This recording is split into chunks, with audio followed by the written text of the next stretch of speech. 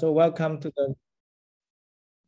the VAPS seminar, and in this month, Wisconsin is hosting with the first talk from Professor Nguyen, who just started his position at Maryland, and he's gonna talk about well-posedness and regularity of the Muskat problem. Please.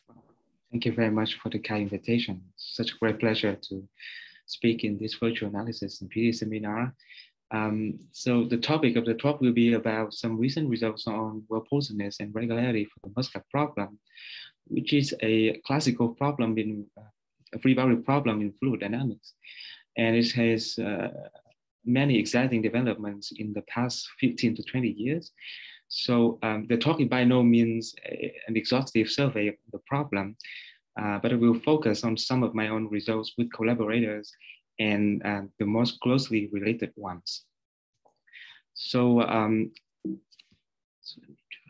so I'll give an introduction to the problem and introduce different formulations, and then discuss the local well-posedness and together with blow-up results. And the final section will be about the global solutions. So the Muskat problem is named after Maurice Muskat, an American petroleum engineer, and it concerns multi-phase flows in porous media formed by solid matrix plus cavities.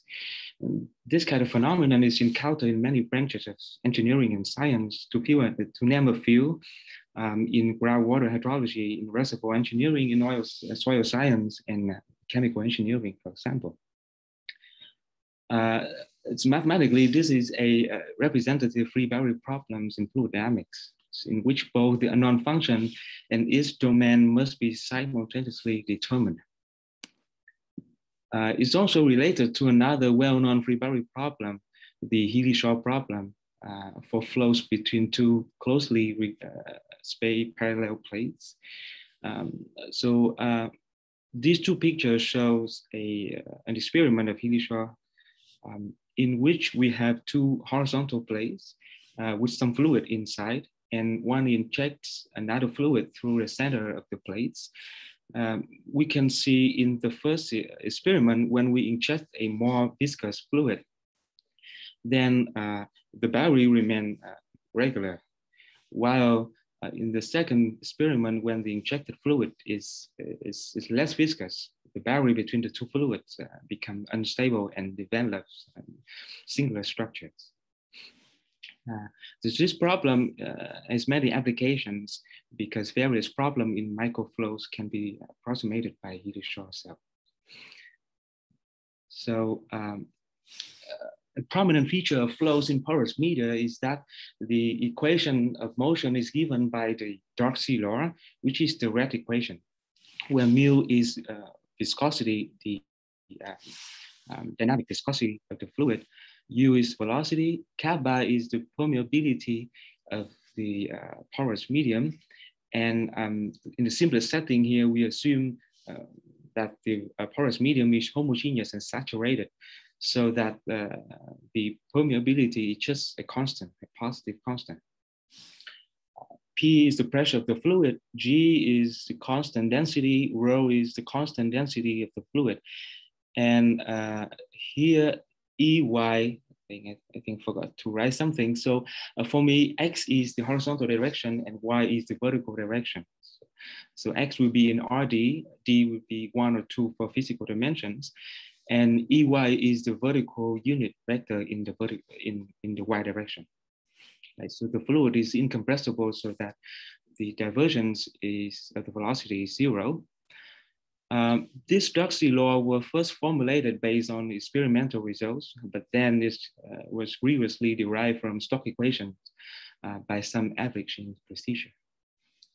So interestingly, this Darcy law is very similar to the equation for flows in the Healy-Shaw cell, particularly in vertical Healy-Shaw cell, when the driving force is gravity instead of for the horizontal cell that we saw on the previous slide, the driving force is either injection or suction.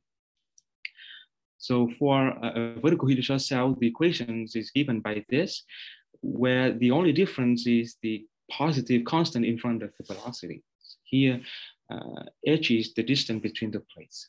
So mathematically, the Muskat problem and the vertical initial cell are equivalent, but not the horizontal one. So let me now introduce various formulations of this problem. The setup, let's take the simplest setup with two immiscible fluids of different constant densities in a porous medium. The top fluid has density rho plus, the bottom has density rho minus, and the free boundary between them is the graph, for simplicity, is the graph of some function eta, which depends on time. And again, x will be in Rd, y is in R. This is the simplest setting, not only because we're considering only two fluids for multi-phase flow, but also there is no rigid boundary in this picture. So usually, for example, we could have a rigid bottom for the bottom fluid and another rigid boundary on top for the top fluid. So we would say something about that later. But here in this simplest setting, we have the Darcy law in each fluid domain. And the only boundary is the free boundary. So on the boundary, we need boundary conditions to close the system. First is that the normal velocity is continuous across the boundary. So capital N here is this normal vector, which is upward pointing. And we neglect the effect of surface tension by imposing that the pressure is continuous across the boundary as well. Otherwise, the pressure jump has to be proportional to the mean curvature of the free boundary. Finally, the important condition which gives the evolution of the free boundary is that it moves with the fluid, and that translates into an evolution equation for the surface eta. dt of eta is equal to the normal velocity restricted to the free boundary. Okay, so this system of two Darcy law, two boundary conditions, and this equation for the surface eta is the two-phase Muskat problem. We also discussed the one-phase problem in which we replace the top fluid by vacuum. So in that case, the density and the viscosity are simply zero. So a priori, this problem has 5 unknowns, right? The two velocity fields, the two pressure fields, and the free boundary. But it is a special feature of the Muskat problem that the entire problem can be recast in terms of the free boundary only. So that is the next slide. This is a free boundary problem for the, this is a PD for the free boundary only. So for simplicity, let's take first the case of the one-phase problem, when again on top we have vacuum. So the pressure is continuous. Therefore, the trace of the pressure at the boundary is zero. Assume that we know the free boundary eta xt at some time t, and let's try to recover all the fluid fields. So let's recall also the Darcy law here for the bottom fluid. We have only one fluid now. It is more convenient to introduce the so-called hydraulic head Q, which is a combination of the pressure and the density times the height y. This is so that the Darcy law becomes viscosity times velocity plus gradient of the hydraulic head is zero. And now if we simply take the version of this equation using the fact that the flow is incompressible, then we quickly realize that the hydraulic head Q is harmonic inside the fluid domain. And when we take the trace at the boundary, it is just the constant density times the boundary. And therefore, if we know the boundary, then we can solve this equation together with the K condition test theory, because we assume no bottom, no rigid bottom. Then we get the hydraulic head. And from, if we go back to the equation, this equation for the hydraulic head in the middle of this slide, then we can get the normal component of velocity, which is important because it just enters the evolution equation for the free boundary. So the normal component of velocity is just minus the inverse of the viscosity times the normal derivative of the hydraulic head. And usually we denote this normal derivative of Q is the Dirichlet to Neumann operator G associated to the domain with the free boundary eta, and now it is acting on the Dirichlet eta rho minus times eta. Okay, so I'll denote G minus eta for the Dirichlet Neumann associated to the bottom fluid domain with the free boundary eta. And because of that, the one-phase Muskat problem can be written as this equation one. It's very compact form.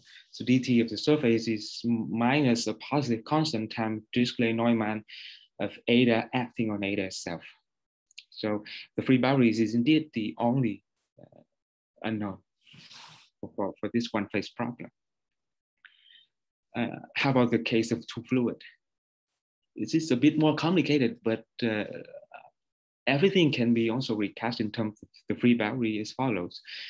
If we denote G plus eta, the Dirichlet to Neumann operator for the top fluid when the second variable, the vertical variable, is above the surface, then the surface evolves according to this equation 2, where the Dirichlet Neumann now is acting on some function that I denote by F minus.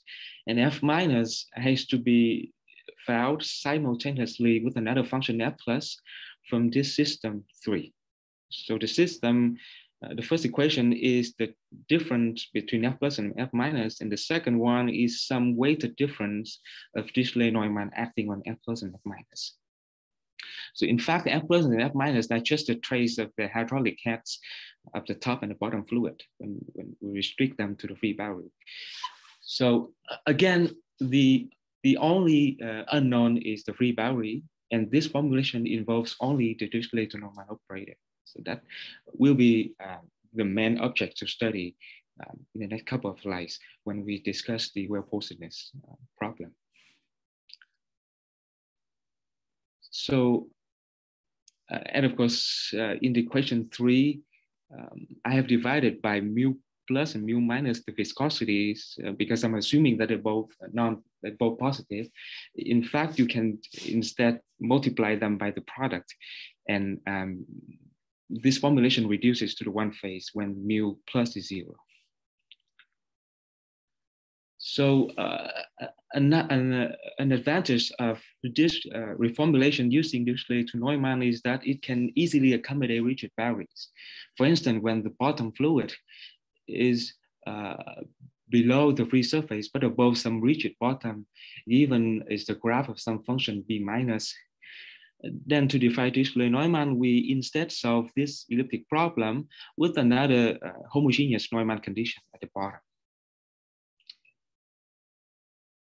And that is related to another formulation, the so-called contour dynamics formulation, which is usually more useful when there is no rigid bottom, no rigid boundaries. All the rigid boundaries are very nice, like this flat, because this contour dynamic formulation, although it is more explicit than the Dirichlet to Neumann, it relies on the explicit Newtonian kernel of the domain.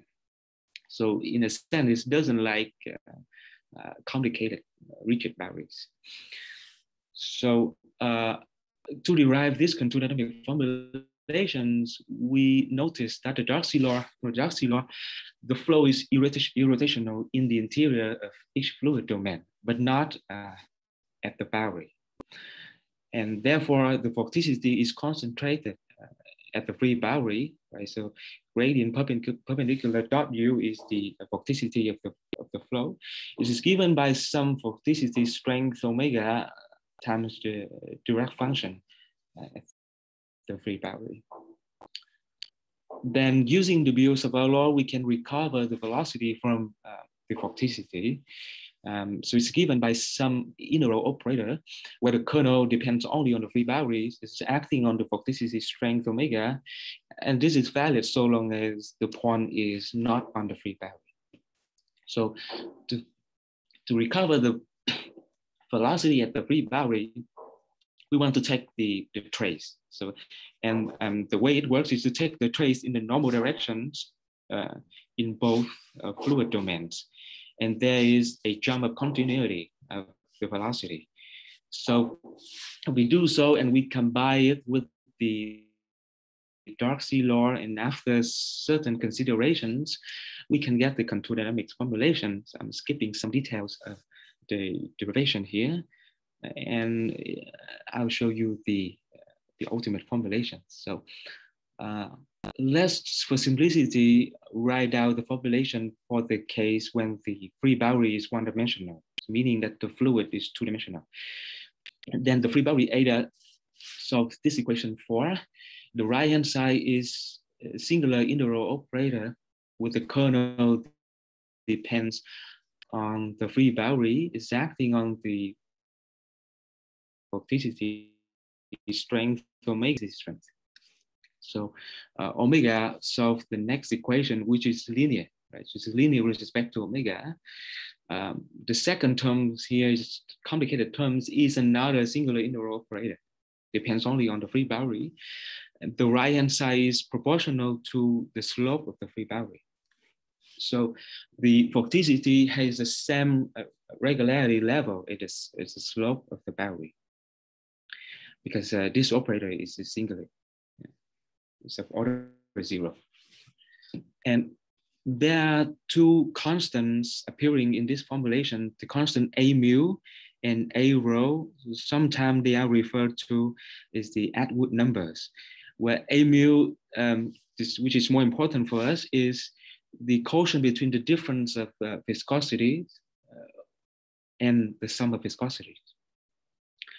So if we use this contour dynamics formulation, we see there is virtually no difference between one fluid and two fluid.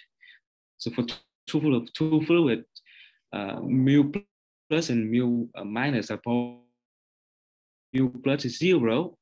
So the only simplification is that this constant A mu becomes 1. But there's a huge difference for the case when the two fluids have the same viscosity. Even though it is not the generic case, it's mathematically, this simplifies the problem significantly. And because of that, many results are proved for the case of equal viscosity, as we see later. So one thing that we can quickly observe from this system is that it has a natural scaling invariance. If eta is a solution, then the rescale function lambda eta of x over lambda and t over lambda is also a solution for any scale lambda.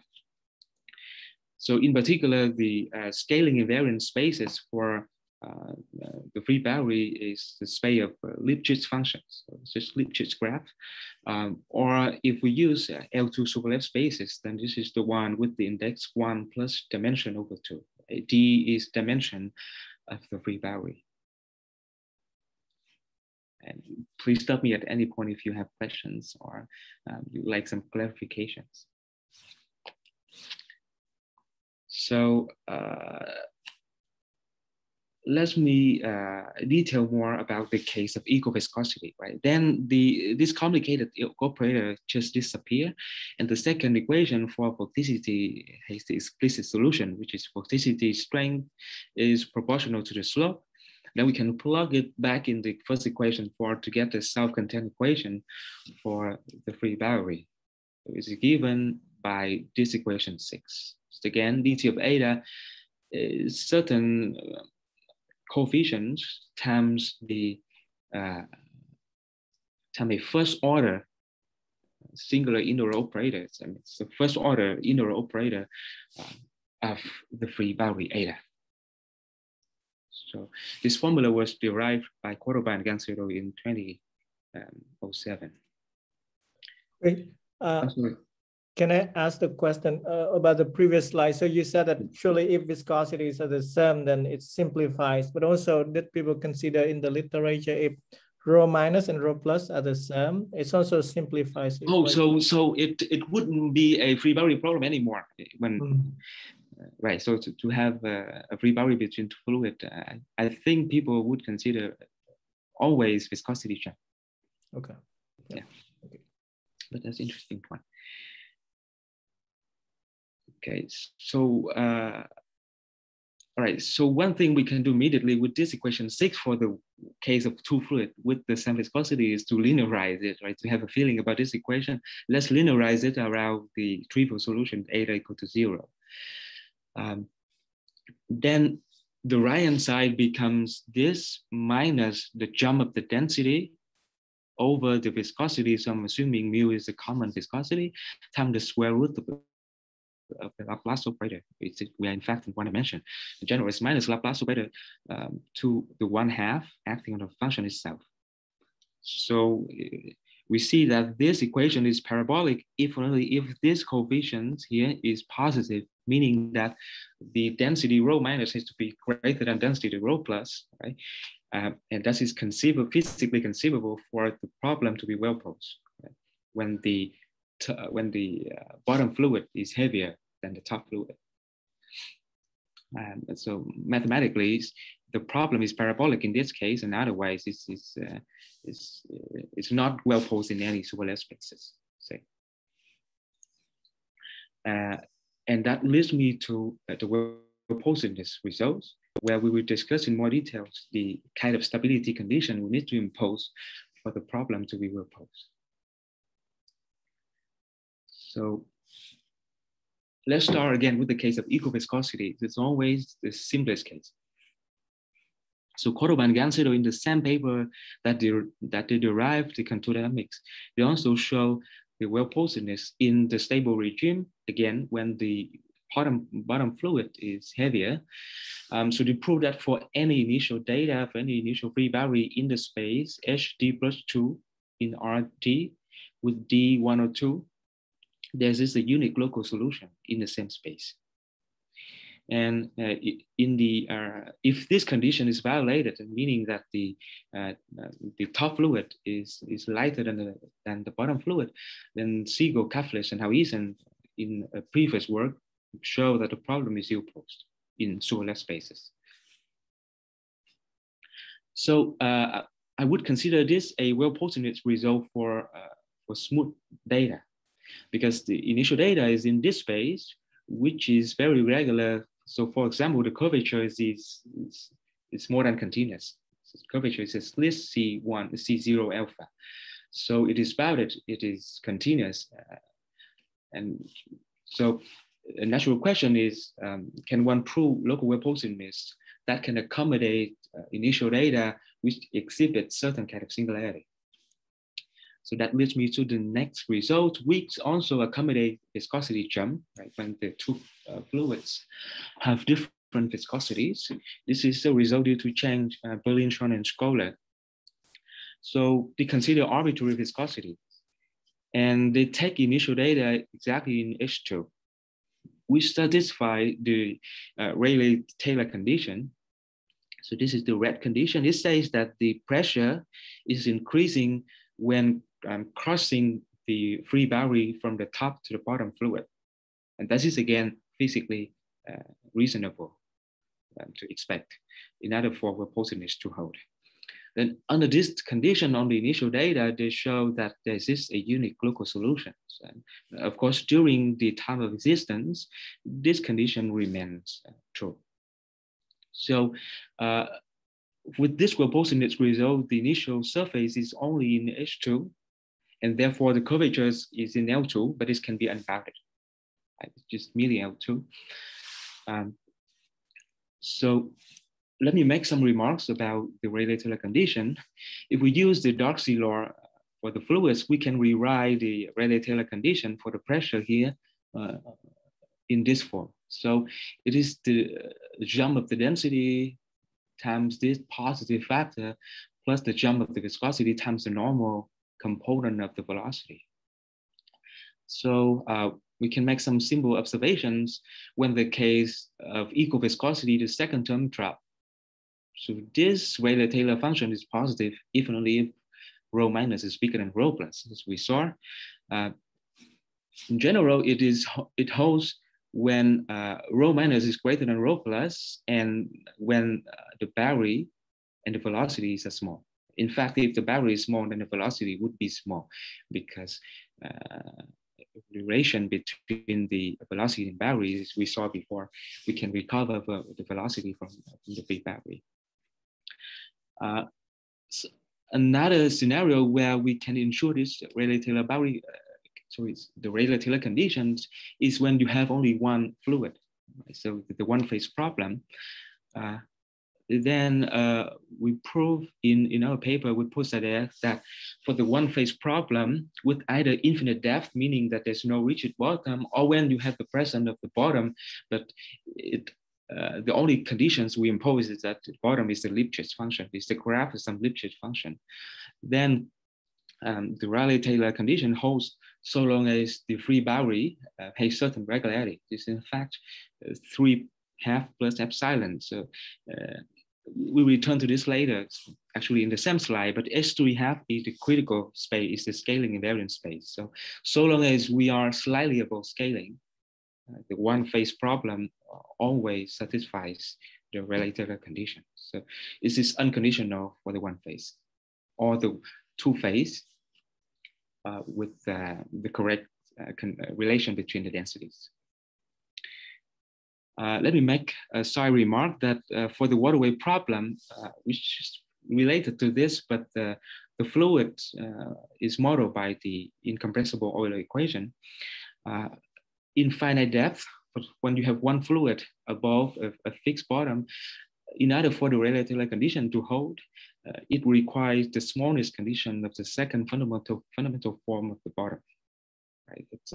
And that's very different from the Muskat. It has to do with the special structure of the dark sealer.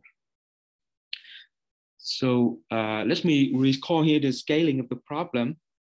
And in terms of L2 space or less spaces, the scaling invariant space is this one again, the space with index 1 plus dimension over 2, which scales exactly like Lipschitz spaces.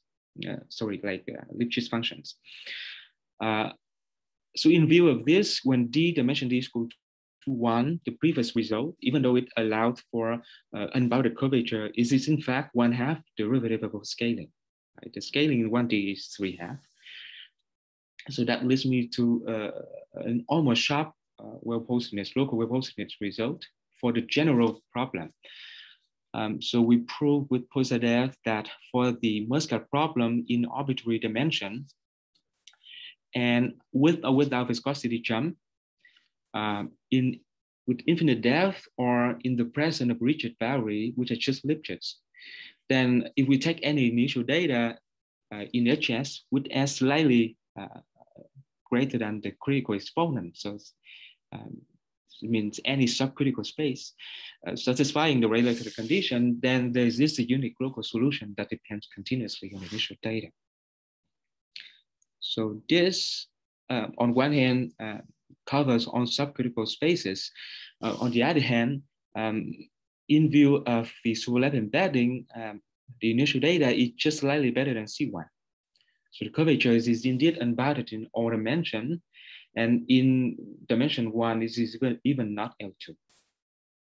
Okay, so the approach that we use to prove this almost sharp well-posedness results is a paradifferential calculus approach.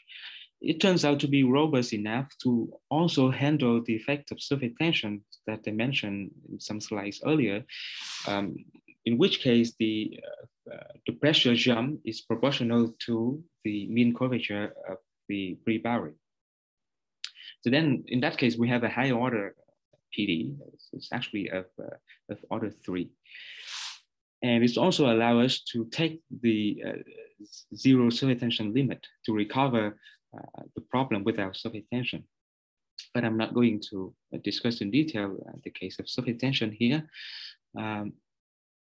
But I want to mention one of the key ingredients in the proof using paradifferential calculus approach, which is paralinearization of the Dirichlet to Neumann operator, right? The main objects in this problem.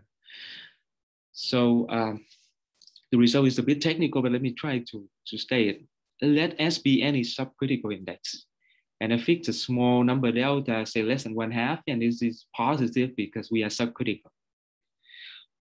Take any surface in HS plus 1/2, we are allowed to go above 1/2 because the problem is parabolic, it's first order. So when we do energy estimate, we will get a half of it.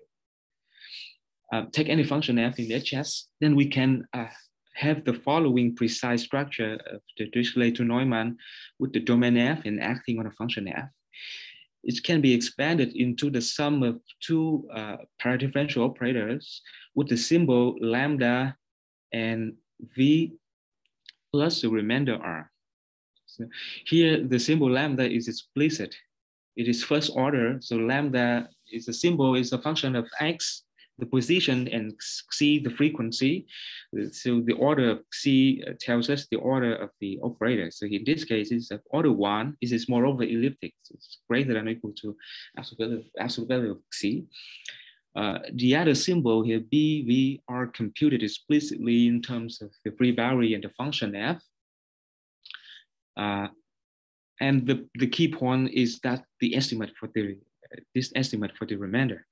So if we measure the remainder in HS minus 1/2, all right, we shift below 1/2 because we know that we can gain 1/2.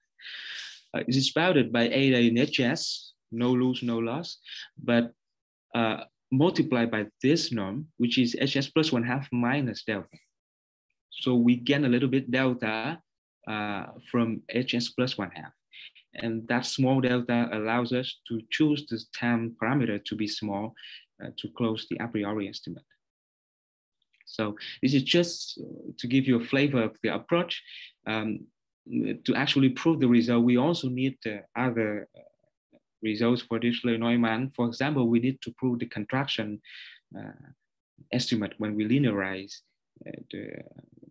we need to do a contraction estimate when we compare two Dirichlet-Neumann operators associated to two different domains. And we need to do some kind of expansion like the one in this T1. So the previous well-posedness result is almost sharp in the sense that it's epsilon away scaling. So it's natural to ask about the critical case. So there is a nice result of Nguyen and Al-Azhar last year, where they can get well-posedness, local well-posedness for the case of equal viscosities. So they take any initial data in one dimension as well for the free boundary in H3 which is critical. They prove that there is this positive time and a unique solution in this class. The class of functions as a continuous in time, H3 in space, together with this weighted H2 norm being finite. So this is a non-trivial result. It uses in a very careful way the structure of the nonlinearity to, and you can imagine that through this second weighted norm. So what's interesting about this critical well-posedness is that the space S3 is not embedded into Lipschitz. So this allows for initial free boundaries with unbounded slope. And it makes use of the contour dynamic formulations, which we saw because the case of equal viscosities is so nice for this formulation. And one of the observations in this work is that if you take a function in S3 it's actually better than S3 It enjoys logarithmic more derivative, but the additional modulus of continuity depends on the function itself, not just the size of the function. As a consequence, the existence time t depends on the initial data and not just the size of the initial data. So such a result in the critical space is still open in 3 dimensions, meaning that when the free surface is 2 dimensions, and in the general case of viscosity term. Okay, so with local well-posedness, a natural question is whether the solution can be extended to a global one, or does it depend on finite time singularity? And unfortunately, the answer is singularity. So I'm going to recall here some kind of singularity that have been proved in the literature. The first kind is wave turning and loss of regularity. Also for the two-phase problem with equal viscosities, in a remarkable paper of Castro, Cordoba, Feldman, Gancedo, Lopez, Fernandez, they proved the existence of turning waves. That is, there exists a class of smooth initial data which are graphs of functions such that their slope blow up in finite time. Right? This is not simply a breakdown of parameterization of a surface, it's a graph. For the Muskat problem, it's much more severe than that, because at the moment of turning waves, part of the heavier fluid is on top of the lighter fluid. So the system entered the unstable regime. Nevertheless, because the problem is parabolic, you can still continue the solution for a while, and it remains analytic for a short time. But after some later time, they proved that in another paper that the solution lose regularity. The solution is no longer C4. So this is one type of singularity. Another type of singularity is due to self-intersection of the free boundary. And this is due to the collision of different particles on the surface. So there are two kinds of self-intersection that's been studied. So intersection along an arc, sometimes called the splash singularity, or intersection at a single point, the splash singularity. There's one result of Cordoba and Gancedo where they rule out the self-intersection along an arc. So they rule out the splash singularity for the case of equal viscosity and for the one-phase problem. Now, the less severe singularities of self-intersection as a single point is also impossible for the two-phase problem with the self-viscosity, but it does occur for the one-phase for the one-phase problem for a class of non-graph inertial surfaces. So initially you are already non-graph, you turn already, and two fluid particles collide at some finite time. So the conclusion is that flows up are possible, but it's very sensitive with respect to the setting. Either you have two phase with or without viscosity jump, or you have one phase, and also on the geometry of the initial interface. So either it's a graph or non-graph, say. And because of that, global solutions can only exist in certain setting and regime. So that will be discussed in the last part of this talk. Global solutions, existence and uniqueness of global solutions. So, the most obvious regime is the regime of small data, right? Because the problem is parabolic and flat surface is trivial solution. So small regular data leads to global solutions. It goes back to many previous works, but I only mentioned here some more recent one due to Siegel, Kaflish, and Hawisen, and Ambrose and Cordoba Gancedo. So unlike local well-posedness for large data, because the problem is parabolic, even though it's quasilinear and degenerate, because it's parabolic, it is actually easier to prove global solution in critical spaces, in scaling invariant spaces, than to prove local well-posedness for large data in subcritical spaces.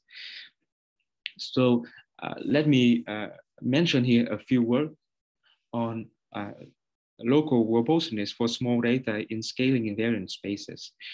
First, consider the case of equal viscosities. In that case, this is again another special feature of equal viscosity, because this is the only case for the two-phase problem where people know a maximum principle. So it was proved by Cordoba and Gancedo that if eta is a smooth solution on any time interval, and the initial slope is less than one strictly, then the slope remains strictly less than one for all time. And such a thing is not known when you have viscosity change. Then using this maximum principle, later on, Constantine, Cordoba, Gancedo, and Strand proved the existence of weak solutions for any Lipschitz initial free boundary, provided that the slope is strictly less than one, right, in order to make use of this maximum principle. However, uniqueness is not known, right? By the way, the solution is continuous in space-time and Lipschitz in space, but uniqueness is not known. And the uniqueness question was basically answered in two papers of Cameron, first in 2D and then in 3D. So the one that I'm stated here is actually the result he obtained for 3D. I think it's better than 2D, so I'm going to state it for 2D as well. So let's take any initial free Boundary Lipschitz with the initial slope less than 1, and it grows sublinearly at infinity. Okay, this is something additional to the maximum principle that we have to assume. Then there is a unique global solution. Is in fact smooth, instantaneously smooth in positive terms. So the solution becomes C1 alpha space-time and C11 in space. And we have this estimate, this decay for the C11 norm. The decay is like 1/T. And this is in fact the key ingredients of this theorem, because the other parts about existence and regularity follows from this modulus of continuity. So the proof of this is based on the method of spontaneous generation and propagation of moduli of continuity due to Nazarev, Kiselev, and Boberg in the context of the surface quasi-geostrophic equation. And again, this nice results, right, when you have small slope, the smallness condition is imposed just on the slope, you have global smooth solution. This is only known for equal viscosity. Okay. So how about the case of viscosity jump? Constantine and others proved in two papers. The first one is for 2D, the other one is for 3D, that when you consider arbitrary viscosity, you have local well-posedness, means existence and uniqueness. In the following scaling invariant norm, the Wiener norm, it is defined as the integral of absolute value of C times the Fourier transform of C. So this space scale like the Lipschitz space, but it's strictly smaller than the Lipschitz space. And in fact, the smallness condition in their paper are explicit, it's computable. So that is one result for the case of general case of viscosity jump. And last year, I obtained another result for the same setting.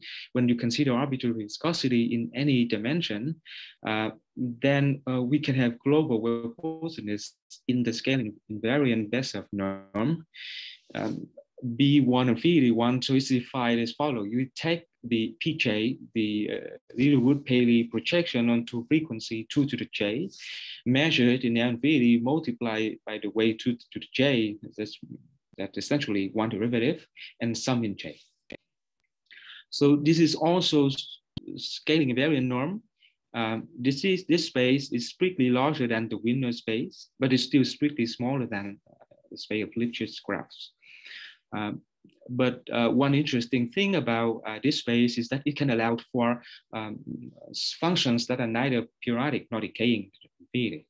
For example, this is one explicit example. So for the Muskat problem, we have local well-posedness for large data. We have finite time blow up in certain setting and scenario. And in other setting and scenarios, we have global well-posedness for small data. Right? So it's again natural to ask, is there a setting that can accommodate global well-posedness for large data? And interesting, the answer is yes, it is the one-phase problem. So the hint is given by the following maximum principle for the one-phase problem. If you have a sufficiently smooth solution on some time interval, then the slope is bounded by the initial slope, regardless the size of the initial slope. Right? So unlike the case of two fluids with the same viscosity, it is only known when the initial slope is less than 1. So motivated by this, we prove together with Dong and Gansedo that if you take any initial data in Lipschitz and periodic. Then there exists a function eta which is continuous in time space, Lipschitz in space. The derivative is L2 in space, L infinity in time. It solves the Muskat problem in the L infinity in time, L2 in space sense, and hangs almost everywhere. And moreover, this is the unique viscosity solution. In fact, it's come from the fact that smooth solution enjoy the comparison principle. So, so let me say some words about these results. So we proved these results by combinations of both the Dirichlet to Neumann reformulation and the contour dynamic reformulation. So eighth is the Dirichlet Neumann formulation for the one phase, and we can rewrite the Dirichlet Neumann in a similar fashion to the contour dynamic formulation. So here, for any function eta and g, the Dirichlet Neumann operator associated to the domain with the boundary eta acting on a function g is given as this singular integral operator acting on the vorticity omega, and vorticity solve the second equation, right? It's pretty much similar to the formulation we saw before, except that this is in the periodic setting. So we see the appearance of hyperbolic and trigonometric functions. So the solution that we proved in the previous theorem solve this system 9 and 10 in infinity L2, and this is the unique viscosity solution of the system. So instead of going to discuss the strategy of proof, I think I will spend the last slide on a very recent paper which appeared 2 weeks ago and is related to the result that I just stated. Right, so the question is, do global Lipschitz solutions in the previous theorem smooth out instantaneously? Right? And the answer is no, and this is called the waiting time phenomenon, which has been proved before for the horizontal Hilly-Short, not vertical, but horizontal Hilly-Short cell due to injection, for example, by the work of King, Lacey, Vasquez, and Choi Kim. For the Muskat problem, or equivalently for the vertical Hilly-Short problem, it was proved 2 weeks ago by Agrawal, Patel, and Wu. So they construct a class of initial free surfaces with isolated acute corners that lead to unique Lagrangian time solutions, such that the corners are rigid. That is, the angle of the corner is preserved for a finite time. There's no rotation at the tip of the corner, and the particle at the tip remains at the tip. So they show clearly that there's no instant smoothing when the initial slope is large, right? Because in this class, the corner, the angle of the corner has to be acute. So therefore, it's not known if we have instant smoothing for small slope or not, right? For example, when the angle of the corner is very close to pi, say. And for any Lipschitz surfaces, do we have eventual regularity? This is also an open problem. And I like to stop here. Thank you. Thanks a lot for your great talk. Are there any questions or discussions that you want to discuss with me?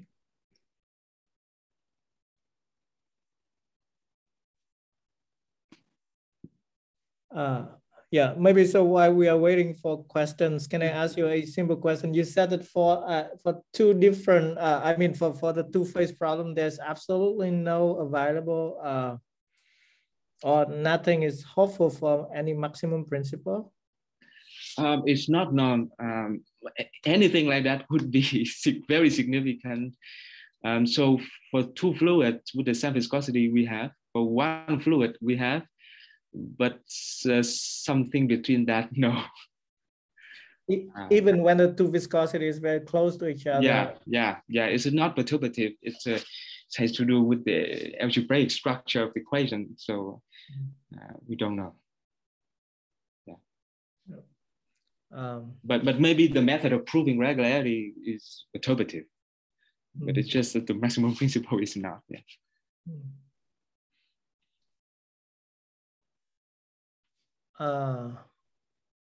Yeah, maybe let me ask the second question if while waiting. And also, I mean, do people do some sort of asymptotic expansions? I mean, of course, you said that it's not perturbative in those algebraic structure of the equations, but in general, do you have some sort of like asymptotic expansion in terms of the order of the difference of viscosity or difference of rho plus minus rho minus? So if they are still regarding the maximum principle, right? No, it just in general, are there sort of asymptotic results concerning? I guess no, not that I know of, but that could be interesting. Yeah, but I haven't seen anything like that. So, for example, when you have the equation 3, I mean, there was, when you consider the two-phase problem, you know, in your work with this one, right? Then when you have two-phase, there was equation 3 that you wrote down in your work. Oh, in my work with Nguyen. No, I mean the very early one, the maybe one of the first slides. This one. Yeah, that one. I mean, like, so. Yeah. Can you explain a bit better? I mean, like, if we only look at equation 3, can we sort of see the regularity? Sort of, is there any possible? I mean, some better insight for this 3. So the 3. So wait, we have to solve this equation for f plus and minus, assuming we know eta, and we know that Dirichlet-Neumann for the way I define it, because I fixed the normal vector to be upward pointing. So Dirichlet-Neumann for the bottom fluid is a positive operator, and for the top fluid is going to be negative.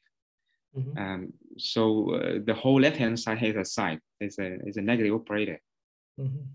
And that is why if we can isolate the principal part, which is of the operator, right, then we can invert it and solve for f. And that's exactly how we did it. So we did expansion for G eta, not only just to study this equation, but also allow us to invert the system 3. I see. Yeah, so you can think of it as sort of two-step method. Okay. Yeah. Absolutely. Thank you. And the principal part is given in this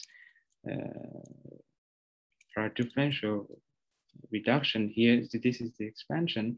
And what's more interesting to me is that, in fact, for the two-phase problem, when we have to impose the Rayleigh-Taylor condition, that function Rayleigh-Taylor is actually a combination of these things. Just one or two manipulations. When we insert this into the system 3 that you just mentioned, we get that Rayleigh-Taylor function pops up. Great. At least I understand it. Okay. Let's see. Are there any questions or comments? Okay. If not, then let's thanks for you again for the great talk. Thank you. And I know that we overlap with your sim at Maryland. So sorry. Right. But fortunately, the talk this week has been canceled. Great. So we don't make any disturbance to you guys.